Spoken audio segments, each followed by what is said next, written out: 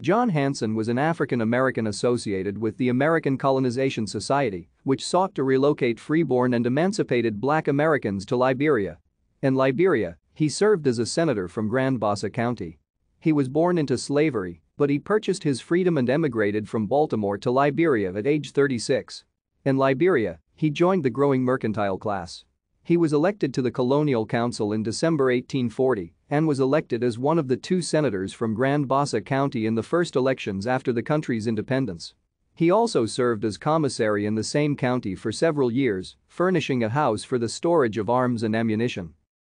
Hanson died in 1860 and was mourned as a faithful and patriotic servant by Liberian President Stephen Allen Benson. Senator Hanson has sometimes been misidentified as being John Hanson of Maryland, a white politician who served as a president of the Continental Congress during the American Revolution. Thank you for watching. Like and subscribe if you would like to view more of our videos. Have a nice day.